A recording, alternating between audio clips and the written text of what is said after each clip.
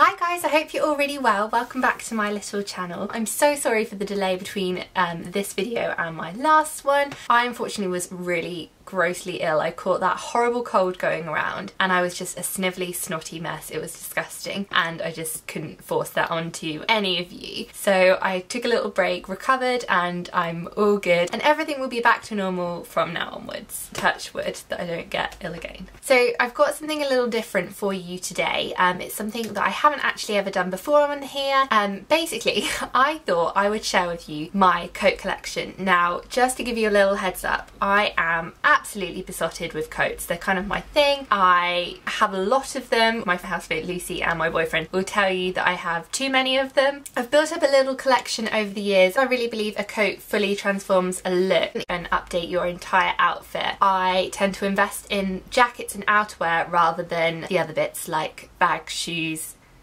Like, I'm saying this aloud and I know I'm lying to myself because next week I'll give you a video where I'm like, oh yeah, no, I really think it's important to invest in shoes. I don't know, well, I keep telling myself at least that I think coats are a good investment. So I thought I would talk you through the coats that I have here with me in London. I do actually have a rail full of coats back at home at my parents' house that is kind of more specialist coats. The rest are all here, slightly out of shot because it did look like I was in my own jumble sale when they were in shop. So I really hope you enjoy this. Make sure you give it a thumbs up if you do, subscribe, and yeah, you'll see me very soon. So this is the first one on the pile. This is one of the most expensive coats I've ever bought. I can already tell I'm going to have like 5 buzzwords in this. It will be like investment, staple. Yeah, this is an investment and a staple. This is an amazing tan suede long line coat from Topshop. It was a little bit more because it was actually made in London and it's quite rare, but when you can find out who's making your clothes, where they're coming from, the conditions that the people making the clothes are in is really good to know. So I do love this. I think this is such a classic style. It has a really retro yet modern feel to it and I just absolutely love it. There are a few things like this one that I've already filmed videos on, so I'll put a link to those below so you can kind of see how I've worn it and how I've styled it into my daily wardrobe there. And I'm really excited to wear it again. I have to obviously, with it being suede, check the weather forecast before I head out in it. So the next jacket I have is this light blue style. It's just your classic leather jacket style. I've got a few more in there and I just love the baby blue shade that this one's made in. This is from Guesters and I just think it's super flattering. It's a really fresh, fun shade. It works really nicely and effortlessly within your summer wardrobe and kind of transitioning into later on in the year. And I like how it's got extra buttons, extra zips, and a really nice chunky belted waist, which just adds a bit more character to the item. This jacket I absolutely adore, but I picked it up in a charity shop and I don't actually know where it's from. I always get so many compliments on it and people are always like, where's that from? I absolutely love it. And I'm just like, honestly, I don't know. It has no tags or branding in it whatsoever. I feel like it could be either very cheap or it could have been an absolute steal, and it's a very expensive piece because all the zip detailing on it is very heavy, so kind of lends itself to more of a expensive item. I'm still undecided whether this is actually leather or not. I've had it for a couple of years now and it's worn so well. I really can't recommend checking out a charity shop more. Like the light blue one, I just think adding a pop of colour to an outfit, and especially in the context of a leather jacket, which is usually restricted to like darker shades, especially black specifically, which you will see I have a couple of those, unsurprisingly. This is a favourite of mine. So this coat here, I actually picked it up naughtily to film a video with and then I was going to return it. Unfortunately, I lost the receipt and Tyler had bought it on his card, so I ended up keeping it. And it worked out pretty well because I've worn it so much. It was just £40 from F&F at Tesco's, which I think is an absolute bargain. I think a leopard print jacket is just a timeless classic. You can kind of toughen it up or add it to a more dressed up look. I particularly like how this is more of a carpet material. It really feels almost like Mary Poppins' handbag. It's more of an embroidered leopard print than a printed leopard print. Again, it's nice to have something different and the length of this I think is super flattering. Love this. So we're now on to denim. Both of these, I'll show you these at the same time. Both of these jackets are actually from Levi's. I'll show you this one first. This one I was very kindly gifted by Levi's and it is absolutely amazing. It is one of their unisex jackets. It's their reclaimed vintage collection, and it's just a classic light wash style with really beautiful patch detailing on the collar, the sleeves and at the hem of the jacket. It kind of lends itself to that Navajo vibe. Every time I look at it, it always reminds me of kind of that California cool, really laid back, super chilled out California style that I just so love. And obviously, as you know from my videos and all of my social media, I'm completely obsessed with California, and so anything that brings that nostalgia I just love. So this is a firm favourite of mine. Continuing along the California vibe, I was actually lucky enough to go along to Levi's customizing bar in their Regent Street store when it launched, and managed to get a jacket customised for myself. So it's just kind of your basic medium wash, slightly shorter than the other jacket, and I got my initials just put onto the front, and on the back, continuing with my obsession with all things LA, I had City of Angels embroidered. Now this I actually saw on Instagram. One of the designers at H&M, she's called Kelly Harrington, and I'm completely besotted with her denim collection and her just general aesthetic on Instagram. I'll put a link to her Instagram below, and she actually was wearing a jacket that was genuinely vintage that had this on the back at the top of, it was either Runyon Canyon or it was on the Hollywood Hills hike. Got a video showing you my trip around Runyon Canyon and the Hollywood Hills. I'll also link below, but I saw a picture of her at the top of the hill with LA below her, and I was just like, oh, you know what, I really want one of those. And when I had the opportunity to actually make and get one, I seized it with both hands, and I'm absolutely determined now to get back to LA and get my shot with this.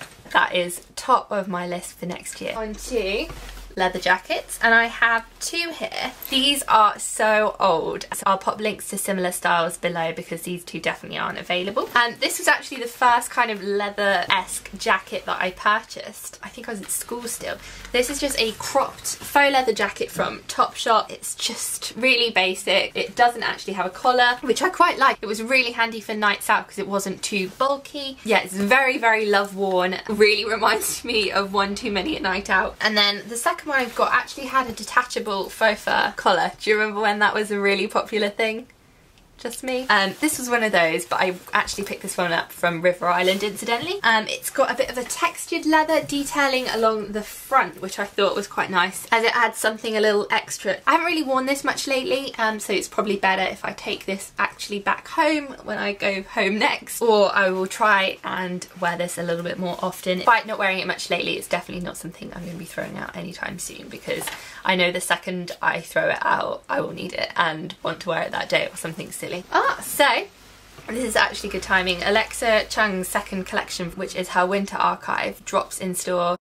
It took all of my willpower not to buy the amazing vinyl coat from her new collection, but I kind of didn't really have any reason to justify buying it because I don't really think it will work into my wardrobe as easily as this one from her first collection, which has just worked so well. Like, I wear it so much, at least once a week at the moment. It's this amazing army green MAC that is lined in the most beautiful navy red and white check detailing, so it's really sweet when you roll up the sleeves. It's just got these black buttons all along the front and a lovely flattering waist sash. I absolutely love this. This, I don't know why this is here in London. This is a very like festival jacket. It's kind of that nod to being a mod. This is just from Mango. This is again a nice army green style. It's a bit of a love worn, washed out kind of style, which looks quite cute with a Breton and black jeans and a pair of like Converse or Vans. Like, it's a really easy casual piece to throw on.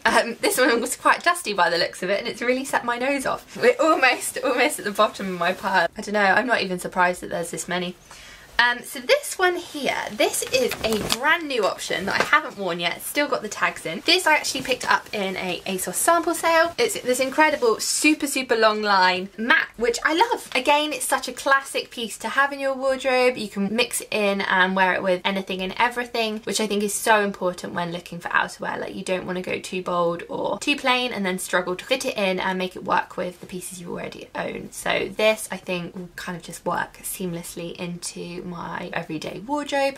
Now this little number, for so long I was never really sure about parkas as a coat, and I didn't really see how it would work again into my wardrobe. However, I popped into M&S and I saw this absolutely amazing ink coloured parka, and I absolutely fell in love. It is so durable, so cozy and thick and warm. I absolutely love it. I love the faux fur detailing on the hood. I love how it's lined with like a faux shearling. It comes with this particular stain to it, so it's completely waterproof. There's no way that you're going to get caught out on a cold, wet winter's day when you're wearing this amazing jacket. One of the best things I've bought this year, hands down. So obviously if you watch my H&M video, you will know that I bloody love this jacket. This was rather meant to be my main winter jacket buy, but obviously the parka happened and the coat that's coming up. This is my giant oversized camel style. Absolutely obsessed with this. It's just incredible. It's so cozy. I have a couple of sleeveless jackets. This one is just from Mango. It's just again a camel style with darker buttons. I wore this so much a couple of seasons ago, and I just think it's really nice for that transitional time at the moment where some days it's not actually that chilly and you can just go out with like a chunkier jumper and a sleeveless jacket rather than committing to a coat. I've got another one. This is also from Mango. This is a slightly longer, more kind of tailored black jacket that's a bit more draped at the front with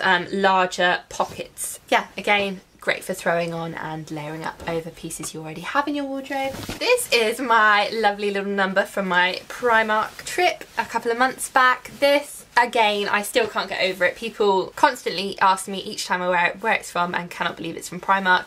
I think it was something silly like £25 or £28, and I just think for a coat like this, it looks so much more expensive than it actually is. I just think it's such a classic. I love the monochrome, I love the check, and I think the button detailing just kind of adds that luxurious element to it. This is something I got from very.co.uk last year when it was all about shearling. This is a very kind of coach inspired jacket, fully lined in faux shearling and just buttoned up with tabs on the bottom and the sleeves. Again, obviously look at the weather forecast before you wear this piece because you just don't want to get caught out. And then the final two coats that I have here, gosh, both are from Topshop, and the first one is this incredible cobalt blue style. It is again oversized and again a bit more longer lined. I love it. I think it just looks so great when worn with top to toe black, adding a bit of colour in with a faux fur scarf. I'll forever love this coat. I have to say, when I got it out of its dust bag this year, it did look a bit more love worn than I'd have liked it to, so I'm just going to have to be a bit cautious with how many times I wear it this year.